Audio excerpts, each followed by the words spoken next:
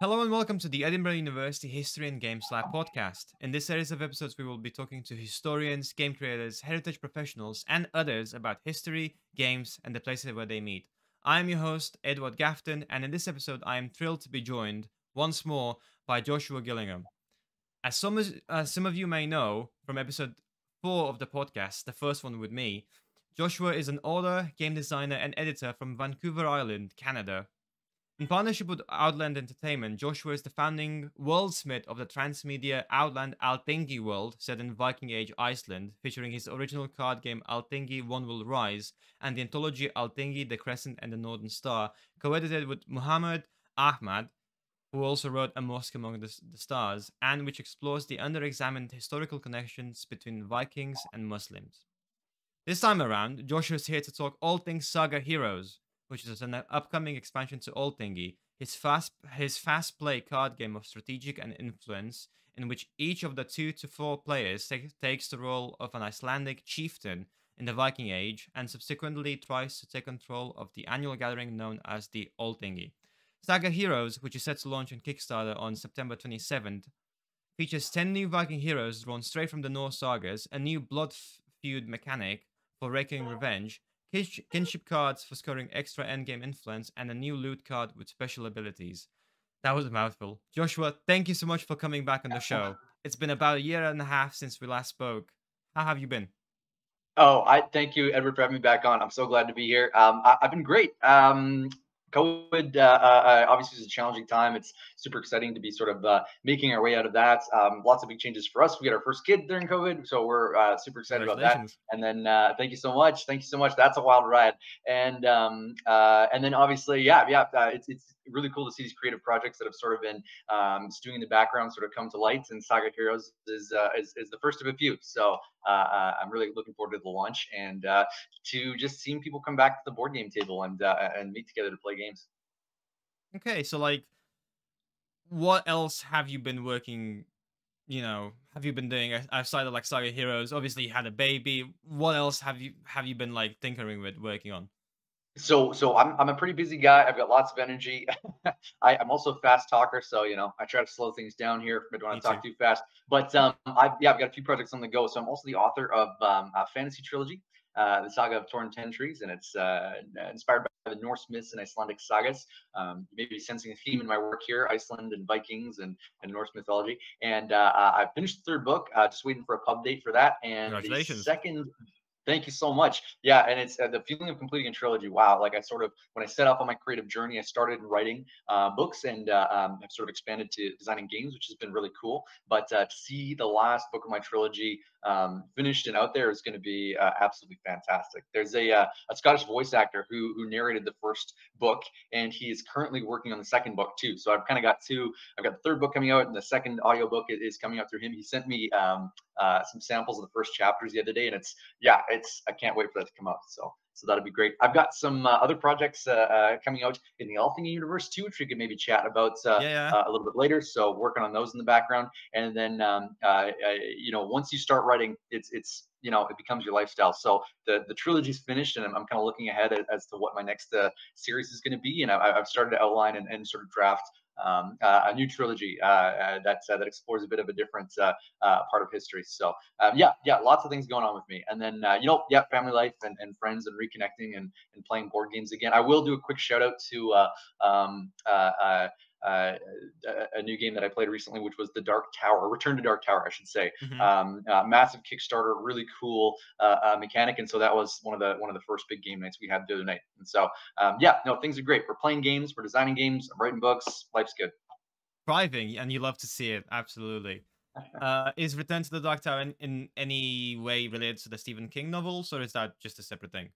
No, and I thought it was at the beginning, but what this game company does is they'll take games that were kind of big cult classics back in the 80s or something like that. And so there was an original Dark Tower game, Okay. and the concept is that there's a sort of electronic evil mages tower at the center of this sort of map that all the players are kind of controlling in terms of regions, and you battle different sort of in the first game you battle the sorcerer, but the Return to Dark Tower they've kind of updated it, and I'm not a huge fan always of technology and board games kind of being intermingled just because I like to Hmm. keep my video games as video games and my board games as board games. But I gotta We can say, talk about that. the way they designed the AI and the integration was absolutely fantastic. Really supported the physical gameplay. It didn't feel like the AI was sort of taking over, controlling the whole thing. It really just allowed us to kind of have our adventure and kind of crunch the numbers in the background and spontaneously kind of create some fun events. But yeah, Return to Dark Tower, the Kickstarter, it was pretty expensive, but if you have some friends and you want to get Mhm. together, I would say it's my game of the year so far that I played. So Excellent. And as always with this podcast, anything that you recommend or you talk about your trilogy of books, the game, everything will be available for you in the description if you're on YouTube or if you're listening to the podcast. Surely, if you click to read more about the details of the podcast, you'll see all of the links, all of the details um, fantastic. said there for you. Okay, let's get into the meat and potatoes of the show as it was. And let's talk about Althingi Saga of Heroes. When did you realize that Althingi is a card game worth expanding on? How did that happen? Yeah, that's a great question. And from the design perspective, I love kind of how you feature the design process in this game. From the design side of things, I think it was actually a game that when I originally built it was so much bigger than the game that ended up being published. And part of the process for me in publishing the base game, and just a little bit of background, it's set at the height of the Viking Age. You're a Viking chieftain. You're going to the Althingi, which was this annual gathering of sort of the powerful chieftains. They didn't have a king, so this was sort of the big political and social event of the year. And you're vying for influence to control the Althingi. And so Vikings are arriving, you're bribing them to join your camp, and then in the evenings you're sending your Vikings out to go challenge other Vikings from other camps to holmgang, or sort of a ritual duel, in order to sort of take them out and to build up your own strength and influence. So that's the base game. And when I designed the base game, there was a bunch of mechanics that I sort of play tested and tried out. And at the time, it just was making the game too big, and I wanted something that was quick to set up, something that was fast to play, something that newer players would be able to approach without getting kind of scared off, but also that more seasoned players could play and enjoy. So Saga Heroes, in a sense, was already sort of in development even when the original game was being created, and some of the elements that was sort of cropping out of the original game, or that I just hadn't quite figured out or didn't have the time to figure out, I was able to bring back in Saga Heroes and create more of the full game experience that I was hoping to deliver originally, but had to narrow down. Hmm. And in that sense, it's design is not a linear process, right? It's a cyclical sort of going around and around. And so, as a game designer, it was so cool. Cutting those elements was so tough. It was literally like felt like cutting off my own Kill arm. your But being babies. able to bring them back, maybe even better, having more time to polish them and to make them work into the game, play better, has been really cool. Yeah, great. Then it must be rewarding to like revisit and say, "Hey, this is a really good idea. Why haven't I implemented this? Like, why haven't I added this?" I want to ask you, how does Saga Heroes aim to shake up play? How does it change the game?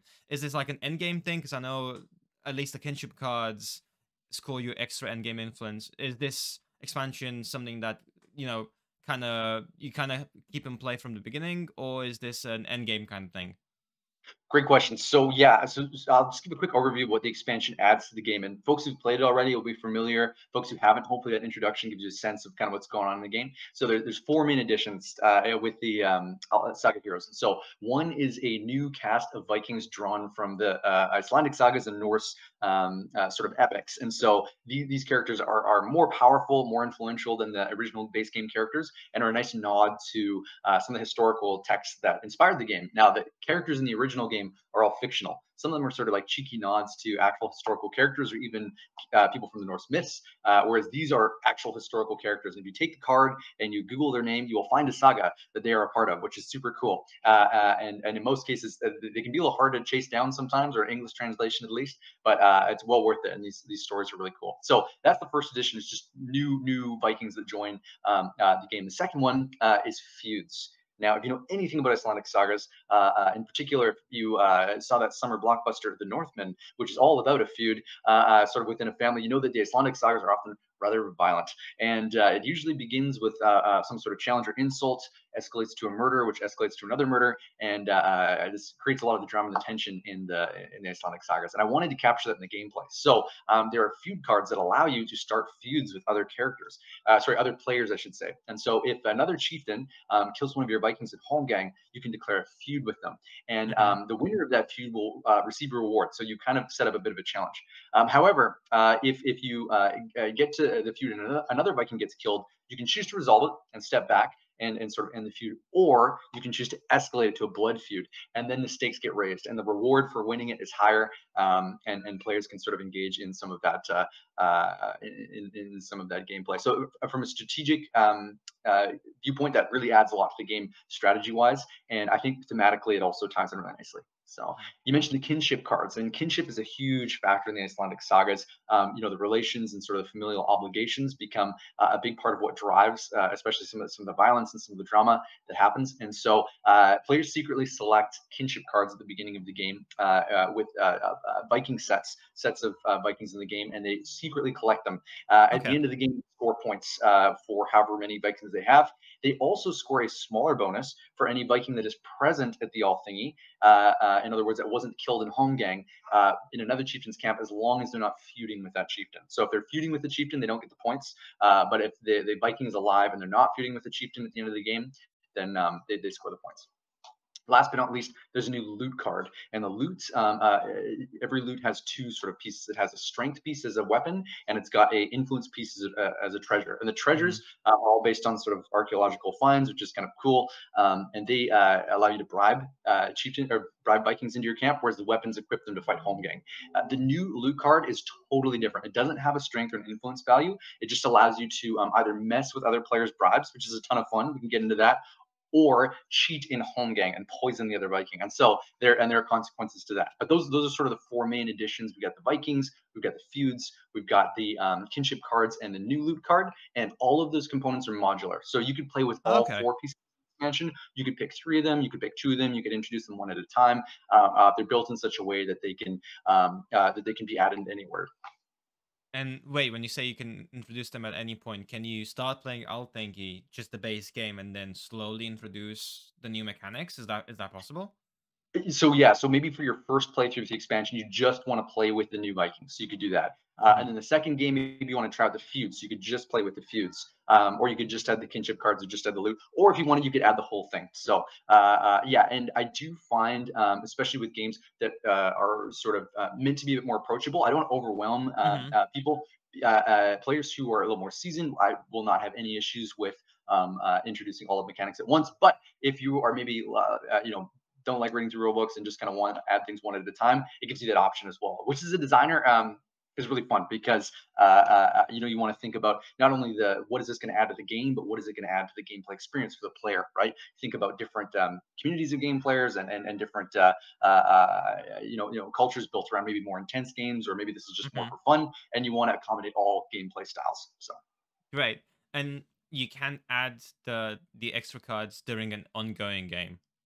That's a good question. I guess you could. I never thought of playing it that way, but Hmm. there's maybe a whole other way of playing the game. Yeah, yeah. The game doesn't take very long. It's usually Okay. a 30 to 45-minute play. So yeah, you could probably just yeah, if you wanted to add them partway through, you could, but the game does go pretty quick. So in a sitting, you might play one round. If you get two or three games in, you might want to try out the different combinations, or you might just want to go for the whole thing. And it doesn't really add a lot of game time to One Will Rise to the base game. It kind of just expands the mechanics, but like kind of the game length remains about the same. About the same. About the same. Yeah, correct. Okay, interesting.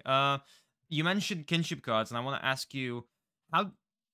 Explain to me again, like how that functions. Can you have like sets of Vikings who have synergy together? So like, Totally. are there Vikings who, like, if you have the entire set and let's say they were friends in the sagas, or like they worked together, they collaborated, is that will that give you an advantage if you like know the history going into it?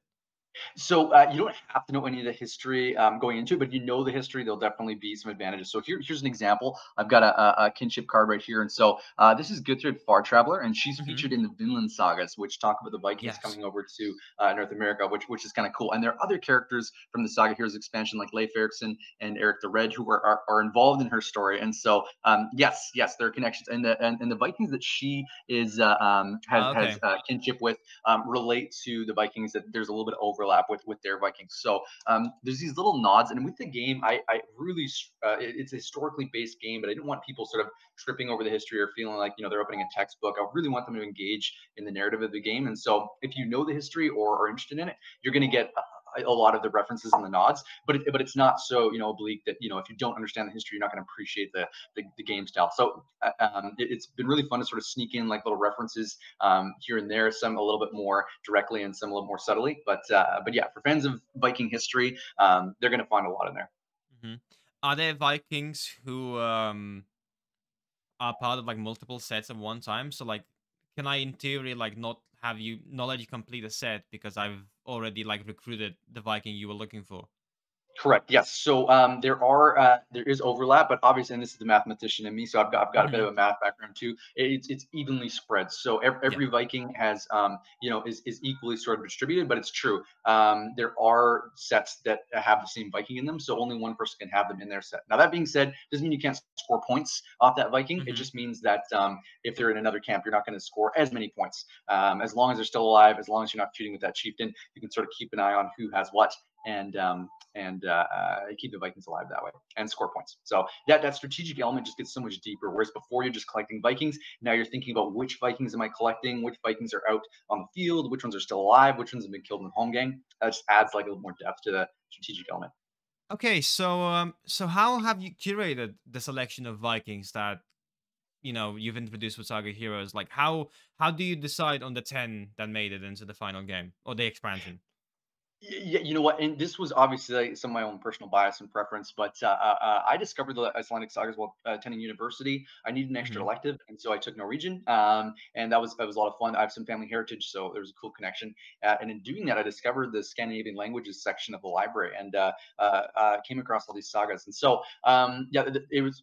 Obviously, I couldn't include all the characters I wanted to include. That would probably be an addition of like 100 characters. And particular sagas are famous for having dozens and dozens of characters who kind of walk across the stage and rise to power and are killed, or flee to some land, or something befalls them. So narrowing it down to 10 was tough. But what I tried to do is I tried to take a few that people would recognize, some of the more famous ones. So 𝐓𝐲 the Strong is one of the characters. We got 𝐂𝐨𝐧𝐭𝐚𝐽 Skallagrimsson, obviously. He's one of the more popular sagas. Burnt Njal is there too, and Njal saga is arguably maybe one of the most famous sagas. And so there's a few characters that will be easily recognizable. I also wanted to highlight some characters that maybe wouldn't be Please so do. recognizable. Some kind of deep cuts, and I did this sort of based on how interesting a character was, and there was also an element of if they had a great by name. I love that too. So Vikings are fairly famous for having by names. So like 𝐓𝐲 the Strong, right? They wouldn't always go by their family name, but the sagas would often reference them as their name. So I've got Cormac the Scald. He's a bit of a Okay. womanizer, and he's gets himself into a lot of trouble with that. He's got a lot of pride. He likes to compose verses, and that gets him in and out of trouble several times. There's 𝐓𝐢𝐻 Far Traveler, who many people may not know about, but she's featured in the Vinland sagas, which are a collection of sagas that talk about Vikings traveling to Greenland and then to North America. There's actually a book written about her by Nancy Marie Brown that just focuses and hones in on her story. An amazing, I think it's called The Far Traveler. I'll link to that one too. But she just as a character is amazing. I had to highlight her. There's Hervor the Fierce. Now Hervor is in the saga of 𝐻𝐤𝐺 the Wise, and the most popular English translation is actually done by Christopher Tolkien, who's Okay. J.R.R. Tolkien's son. And so yeah, Hervor is to me the more interesting character. 𝐻𝐤𝐺 to me, I can kind of take or leave 𝐻𝐤𝐺, but Hervor is his mother, and she's wild. She like as a teenager dresses up like a Viking, gets her own band of Vikings, and goes and starts pillaging and raiding different villages. She's the granddaughter of 𝐼ngentyr the Berserker, and 𝐼ngentyr the Berserker is also one of the featured characters. He's just a big tough baddie. The sagas have nothing good to say about him, but I tell you, it's a ton of fun bribe him to join your camp and then to sort of intimidate all the other people. He's got this cursed sword that 𝐓𝐢𝐬𝐻 actually digs up his barrow, marches in, and like wakes up his ghosts and demands that he gives her this cursed sword. So there's so much going on there. You got Leif Erikson and Eric the Red. And so Eric the Red and Leif Erikson are probably well known outside of the community of people who like Viking sagas, just because, especially in North America, they're seen as some of the first Europeans to make contact with North America and make that transatlantic journey. So Eric the Red was an outlaw from Norway. He got outlawed for killing people, came to Iceland, surprise, surprise, kills some more people, gets outlawed again, and then ends up becoming one of the most influential Viking settlers in Greenland. And his son, Leif Erikson, is one of the ones in Vinland Saga who ends up trekking across to North America. Yeah, his son, Thorstein, was also married to Gudleif Far-Traveler. He unfortunately succumbs to illness, but Gudrid goes on many journeys and is part of that narrative as well. And the last but not least, maybe a bit of an odd duck, but I couldn't resist including him, was 𝐓𝐢𝐬𝐻. Now 𝐓𝐢𝐬𝐻 is this semi-mythic figure who's probably the least historical out of the batch that sort of selected, but his story is just, it would make the greatest cinematic like Hollywood action film of all time. And he, as part of the story, sort of gets old and then is like rejuvenated as like a youth several times. And so his story stretches over more than a regular lifetime, but it's interwoven with other characters. So, for example, he faces the berserker 𝐂𝐸𝐻𝐻𝐸 and 𝐂𝐸𝐻𝐻𝐸's 12 brothers, who are all berserkers on this small island, and actually ends up dealing 𝐂𝐸𝐻𝐻𝐸's death blow. So there's just all these sort of like, you don't need to know these to play the game, but there's all these sort of interlinkings and references that's just like, as somebody who loves history and games, I love that sort of thing. And people may pick up on that, they may not, but from a game designer, just embedding that and planting those seeds for players to discover is super fun. And do your heroes' personalities also feature in the game itself, or how? So, like you mentioned that you have a Viking who's a womanizer. Are there like stats related to that? As are there abilities? I know there's no abilities in the game per se, but like, is there any impact on the So game? the two stats that every character have are strength and influence. So their reflection, their traits are sort of reflected in that strength and influence value. I played around with adding some stats, or even like being able to equip Vikings with different items. But at some point in time, I realized, this is not going to be a 3 or 4 hour play Right. game. This is not like a TTRPG or anything like that. It's so you kind of work within the confines of the design, and I think players will sort of get a sense of who they were in the sagas based off those two sort of basic stats. But of course, there's always the narrative when people sit down at the table of the Vikings they like, and grudges they have for home games that were fought. So I'm sure all those things will get worked into the story of people's games as they play it. And you mentioned that the last hero that you've included is kind of like a mythic figure. How much of these heroes as legends is based in fact, and how much can we trust the sagas as historical sources? Because I know it's a bit, not great in terms of accuracy. It's a really good point you bring up, and in fact, the sagas were seen as almost entirely sort of fable or myth. Uh, in most academic circles until about the 50s, 60s, 70s.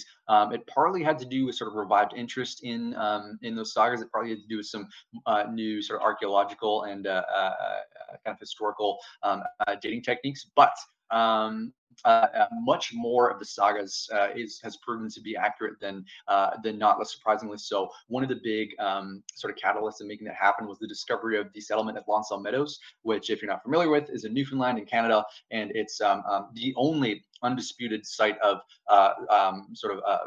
Viking presence in North America. There's claims of other places that Vikings may have been, but there's evidence there, and a lot of folks think maybe they just landed there, or have an understanding they landed there and then left. But there's evidence on that site that they maybe used it over the span of 20 to 40 years, and that may have been a regular site, not as sort of permanent residence, but sort of a stop where they could repair their boats, refuel and resupply, which just opens up a whole new world of questions, right? And so we're in an age now where there's kind of a revived interest in Iceland and Vikings again, and there's some interest in energy being put towards researching that, and I'm really excited to see what they'll find. Iceland is also geographically rather interesting with the volcanoes, and there's very few trees. A lot of the layers of ash will keep let's say like homesteads and stuff preserved well beyond the time where they would in let's say mainland Europe. So even the ecology of Iceland itself has helped preserve some of these sites, and they're continually finding sites that are referenced in the sagas, which our tales recorded 800 years ago that actually happened 1,000 to 1,100 years ago, and they're finding these sites that are referenced in the sagas, which is super exciting. So the answer to how historically accurate are they? Probably more than we would give them credit for Okay. initially, and which at least to me, gives me so much more appreciation for the characters in the sagas, the people who recorded them, the people who continue to work to translate them and dig up archaeological evidence. All of that sort of gets tied into the gameplay here, as you are really stepping back in time, right? You're stepping into their Mhm. era. Speaking about stepping back in time, my final question to kind of wrap up the Saga Heroes segment is: what have you learned from making Althingi that has gone on to inform the expansion Saga Heroes? So, what lessons have you taken from your first Kickstarter project into the second one? Oh, you know what? That's a really good question. I think what the original Kickstarter for the base game, All Thing in One Will Rise, taught me is what got people really excited, what people loved about the game. And like I said, I have all sorts of mechanics. One that I still haven't been able to work in that I would love to at some point is like an outlawry mechanic where Vikings get outlawed, but then you can pay their sort of their guild or their blood price and Hmm. sort of buy them back in society. That just didn't end up working out. But by seeing what people got excited about for the base game, that let me sort of hone and focus what the expansion was going to be on. If there was things that people were asking for, so some people wanted, they enjoyed the game, but they wanted a little bit more depth of strategy. I was able to introduce that, and it's really amazing feedback. Playtesting as a process is really important in game design, but there's nothing quite like having a fully developed game present and then being able to build on top of that, because when you start designing a game, you're really just sort of building an island in an ocean, right? There's no, so you really have to work hard to kind of get a solid grounding for it. Whereas when you do an expansion, you're working off a game that in theory is already balanced, has been play tested really well, and it's I'm not going to say it's easier in a sense to sort of build on top of something that already exists than Hmm. to create something entirely new, right? So, Yeah, I'm thinking I kind of know the answer, but I want to hear your take on it. Is how did you find the reaction to all thing, the critical reaction, the public reception? How have you found, like players like actually, buying your game, playing your game? How is that entire process? personally, honestly, just totally blown away. I had a really clear vision for what I wanted for this game. I was actually involved, and I didn't do the art, but I commissioned the art. I did all the layout and Hmm. design, and so which is not typical. Typically, designers will just come up with a concept, throw it at a publisher. The publisher will kind of take care of the visuals and all that sort of thing. So it was sort of extra affirming to me to see that people love the look of the game. There were some incredible sort of accolades from folks I would have never. So, for example, like the Saga Thing podcast. Andy from the Saga Thing podcast was a huge fan of the game. He actually was just in Iceland taking a tour there and brought his copy of the game. He was at That's Thingvellir and like, put it on the table. Yeah, and he's like, oh, I got to play Althingi while I'm in Iceland. And so to see the game sort of reach that far. I know some of the work that I've done with Outland, another project, Old Norse for Modern Times, which is sort of a humorous phrase book for Old Norse, showed up. A fellow author and friend who I have more to say about later, Katie Felix, who wrote as part of the anthology, was in the UK, and it was featured in the Jorvik Viking Museum, and so that was in their front window, and so she's texting me pictures, and wow, so yeah, the response has been very positive. And obviously, when creators put things out on the internet, it's a little bit scary. You worry, are people going hmm to troll me? Or are they going to bad comments? And to be honest, I've lucked out. I think in a sense that it's been very positive. I'm sure there's folks who've liked it, who've not liked it, but in general, yeah, the reception has been big. One of my focuses for the game was historical Vikings, not these fantasy D&D Vikings with big horned helmets or Conan the Barbarian style axes I or remember us talking that about sort of this. thing. Yeah. And that has really resonated with folks too. And I love that you highlight the sort of intersection between history and games here. That's there's obviously interest in that. So Yeah, I remember us talking about it like a year and a half ago about like how this is, I think it's meant to be a true Viking game, to be representative of like how Vikings were, not what we wanted them to be or what we expected them to be, based on like stereotypes, Hollywood, whatever. right, right. Um, you mentioned playtesting, and we spoke kind of before the recording about returning to a more normal life. But how has you launched Althingi in the midst of the pandemic. Now we kind of at I want to say at a later point in the pandemic, we're like, we are able to go to conventions, we are able to play test games, we're able to, get together again. How has returning to a more normal life affected playtesting or, the reception to the game? And have you attended any games, any conventions with Althingi, or are you looking to attend any? Yeah, so I totally agree with you. It's like it's sort of like there's an emergence now. People are coming back to the game table. Play testers are kind of coming out of the woodwork. And for me, that's definitely in the early stages of that process. I wouldn't say that's sort of fully up and running, but yeah, the game design group I run here on Vancouver Island is starting to get together and test games again, which is fun. And I haven't been to a con yet, but I've got two booked for the end of September. So I'll be at Capital City Comic Con in Victoria, BC, Canada here. I think the 23rd or the 20th, no, the 24th of September, and then I'll be in at 𝐓𝐢𝐬𝐿, which is Canada's biggest game convention in Vancouver. That'll be on the 30th, and so I'll be there in India. Featuring the game, people can come by and see the expansion, play the base game, and come chat with me. So I've really, as somebody who sort of thrives off that social energy, I'm really looking forward to connecting with fans, connecting with people who love games, and being able to show them something physically and not just on a screen. And are you still keeping in touch with the people whom you've connected with online during the pandemic? Correct me if I'm wrong, but I think I remember us speaking about playtesting online. Are you still in touch with those people? Are those online playtests still happening? Yes. So I ended up using Tabletop Simulator, which a lot of Yeah. game designers will use to play desk games, and you can actually create. Not you can play games that already exist, but you can also create your own. So that was a huge sort of stopgap for me. I enjoyed the process. I'm glad I learned how to do that. A lot of publishers want to do that. I know hmm in pitching to some European publishers, that was just they wanted to sit down at a table, but that is obviously kind of the best kind of go between is to do that. I find as a designer.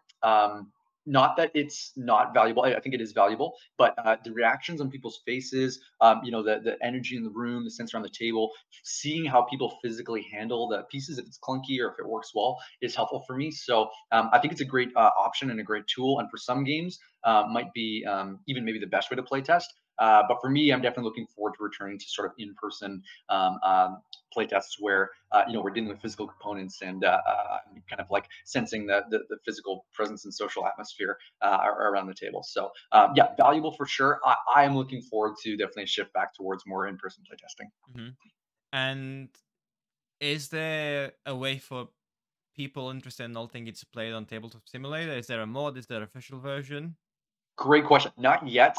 There's lots of things happening with the Althingi universe, and I can foresee that sort of becoming something that happens eventually. But as of right now, yeah, no. There's only the physical version. Okay. But thinking about it still, yeah. Yeah, yeah. Because even I personally have not had a chance to play Althingi despite talking to you this long, and I'm like, okay, Tabletop Simulator might actually be like a good opportunity, but Might maybe actually in the work to do it. future. Yeah, yeah, Okay, let's move to the broader Althingi universe. I mentioned in the introduction that this is a transmedia cross project, endeavor. Um, when did you know you wanted Althingi to become, again, this transmedia multi-project venture? How did you envision this to go? yeah. And just to provide some definitions, if folks aren't familiar with what transmedia means, so transmedia is sort of this. I'm not going to say it's a new concept in publishing, but it's definitely sort of being sort of revived as more of a way to do games.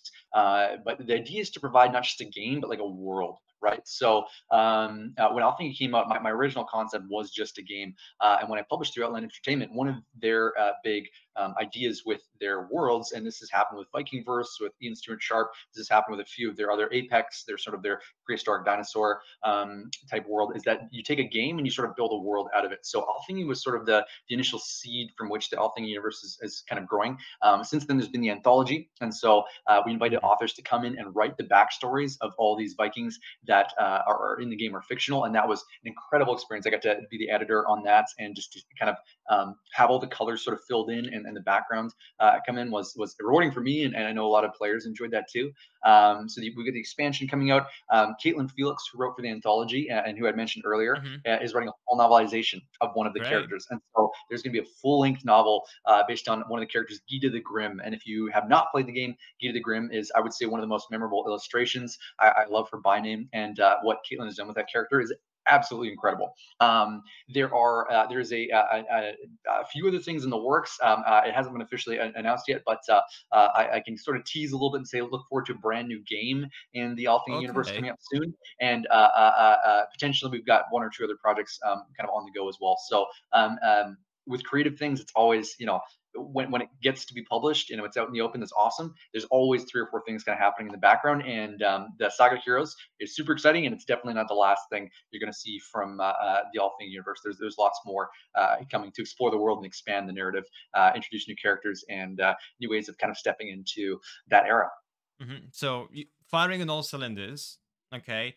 And let me just get this straight. We have Althingi, One Will Rise, which is the card game. We have Saga Heroes, which is the expansion. We have the anthology series. What's it called Crest of the again? Northern Star, correct? Yes. Yep, yep. We've got the novelization coming out from Katie. And then the unannounced projects, or yet to be revealed projects, I should say. Yeah, and then there's a new game coming out. Yeah, and it's separate from Althingi One Will Rise. I can't say too much about it yet, but it's yeah, I'm looking forward to announcing that hopefully in the new year. So Okay, I'm not gonna pry anymore on that. Any indication on when the novelization will come out? yeah, we're hoping for mid to late 2023 for the novelization. We're kind of nearing the end of the first draft editing stages. I've been invited on board as editor for that project as well, and it's been amazing. Katie's such an amazing author. Her vision for the character and her knowledge of historical Europe at the time is just amazing. She's just able to sort of drop us right in first person view. And Gita's gritty. You just can't not love her. She just is so feisty and fights for what she wants, and so it really captures, I think, some of that the tenacity of the Viking spirit. And so we have games, books. Any interest beyond that? Any interest in digital games and video games, or is this going to be kind of like a tabletop experience mostly?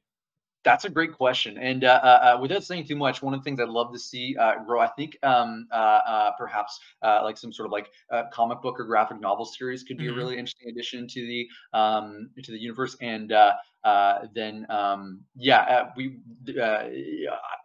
yeah, and I'm always tongue tied on this a little bit, but we've also been approached by a few different several different organizations about maybe even some sort of film adaptations Okay.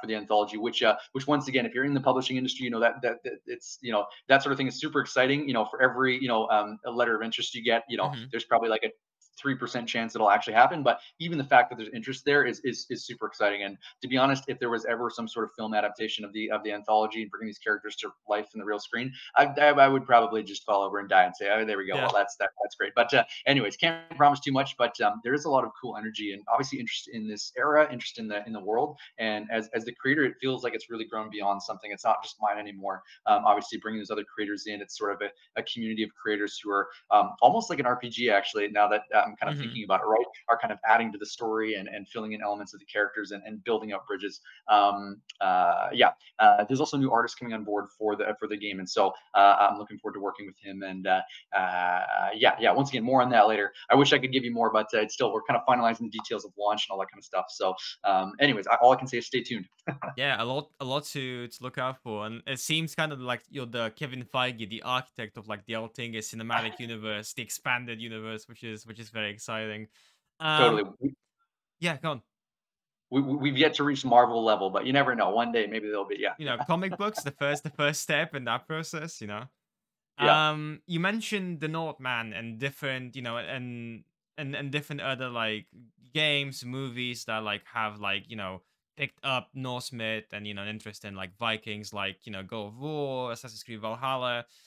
I asked you with One Will Rise how things are different, and we spoke about how like you want to portray Vikings in an accurate manner. Will your next projects also stay true to this philosophy? And I'm imagining the answer is yes, but I kind of would like you to elaborate more on like how will it be different than Vikings, the TV show, than other adaptations that, Norse mythology by Neil Gaiman, other like Viking media we seeing at the moment. Yeah. So the all things sort of like are my sort of vision for all things always like Vikings and so it's never just Vikings, right? Okay. So the original game was like Vikings and historical accuracy. Saga Heroes is Vikings and a spotlight on Icelandic sagas. The anthology was really interesting. It was Vikings and Muslims, which if Mm-hmm. that catches you off guard, it caught a lot of people off guard. But historically, anybody who's got a sense of European history knows that the golden age of Islam and the golden age of sort of Viking exploration Right. almost completely coincide. And there's manuscript references on both sides, both from the Viking sagas and from Arabic manuscripts about interactions. And so we explored that. Caitlin Felix's novel delves into several things, but one of the big highlights in her novel is Vikings in Ireland and how the Okay. historical happens there. One of the things I'm hoping to explore, if we do get the go ahead to do some sort of graphic novels, I'd love to explore sort of in line with the Vinland sagas is Vikings and North America. There was interactions between first peoples of Arctic Canada and the Vikings, and there's also speculation as to what sort of interactions they would have had further down the coast. And so yeah, but always that sort of Vikings and in terms of what might differentiate it from like a TV series like History Vikings or the Northmen is the world is connected a little bit. So once you enter the world, you can kind of start to Mm-hmm. expand and explore. Whether Bernard Cornwell writes this epic series, and the TV show is kind of loosely based off of that. So you're kind of stepping into a different world there. Yeah, what differentiates it? I would say we're all kind of like chipping away at the same. We're using a lot of the same historical material. We might even be like using some of the same characters, but everybody has a different perspective to offer, right? So I think what Vikings history did for Viking, interest and research was really interesting. I don't think that's the only show that Mm-hmm. ever needs to come out about Yeah. Vikings. The Northman was a little bit polarizing. Some people loved it, some people hated it. I really appreciated the contribution it had both visually and sort of narratively. So Sjón, who's a Icelandic poet, was worked with Robert Eggers to sort of create the Mm-hmm. script for it. And there's actually a great episode. I should maybe back reference and link to a Saga thing again. They do a great interview with Robert Eggers and Sjón on it's sort of the process of creating that story and sort of taking the myths and adapting them. But that's just it. And I say this in the preface to my first book, is that the Norse myths for me in particular, kind of this. I just can't stop, thinking about them and where I'm working with them. And I think it's the job of every generation. And this might tie into the historical conversation to sort of to uncover, to dust off, to not reinvent, but sort of rediscover the myths and what they mean to us. Maybe rediscover history and what history can teach us. There's new lessons all the time, right? Mm-hmm. Yeah, you're right. Um, do you think you'll ever come to a point where like you'll leave Vikings behind and you'll move on to tackle a different beast, a different project altogether? Or is With this my new kind of what you'll be writing for the foreseeable future? I don't think I'll ever leave Vikings behind. I think I'll always have some sort of Viking, project on the go. My new fantasy trilogy that I'm starting now that I've finished my first trilogy is going to be set in a fantasy realm, but inspired by the French Revolution and the Golden Age of Okay. piracy. And so that's been a bit of a fresh slate of historical sources and characters to explore. And so I'm looking forward to doing that. But there will always be a part of my heart that's just in Scandinavia in the frigid winter, drinking mead in a hall Mm-hmm. and some frozen fjord, right? So yeah, I don't think there'll ever not be a Viking project on the go for me, but I'm looking forward to sort of expanding and growing. For me, a part of this is just I'm not just trying to produce a game that's a commercial product here. Like I love learning about the history. It's such an interesting puzzle and challenge for me to sort of present it in game form, and I learned so much as I kind of delve into these projects. So. Mm-hmm. And now, as we get into the final segment of the podcast, I know you have a lot of things cooking, but I want to ask you: is there anything else, any other projects that you can tell us about? What comes next for you, either personally, professionally? What's next for you, Joshua? That's a great question. So yeah, I've got this new trilogy ahead of me that I'm really looking forward to. Sort of inspired by pirates in the French Revolution. There's many things cooking with Althingi. We've got Katie's novel. We've got the new game. A few other things. And at this point in the time, when I was first starting. To create games and write books, I was really just looking for a foothold, right? Just desperate to kind of like yeah, Mm-hmm. get that first book published, get that game out there. And I'm reaching a stage where I'm sort of feeling like I've been established kind of in the game community and in writing, and it's almost like the Saga Heroes expansion, having something to kind of work off of. Now I have a bit of a footing, and I can kind of explore from there. So I don't want to take that for granted. I want to kind of, as I continue to move forward, sort of build off of that. But for me, for now, I think it's finding a sustainable pace of work for working on the books and working on the games, and keeping all the plates spinning at the same time without adding too much. I obviously have a lot of energy, but that energy is finite, and lots of things going on family wise and stuff too. So just finding that balance. It's really sad for me to see creative folks kind of hit a wall or Hmm. burn out on creative projects. And I've been around long enough to see a few authors, a few game designers sort of come bursting onto the scene with these smashing successes, and then just totally burn out and come crashing to the ground and drop off the scene altogether, with a lot of bad and hard feelings, maybe against their readership, or maybe against the fans or their publisher, and just sort of throw their hands up and walk away. And I hope to be creating games and writing books, for the rest of my life. So finding that sort of balance and sustainability, I think, is going to be the challenge for me now. I've got that sort of initial foot in the door, and now it's about sort of how do I continue to do that sustainably. Yeah, fantastic, and wishing you, the very best.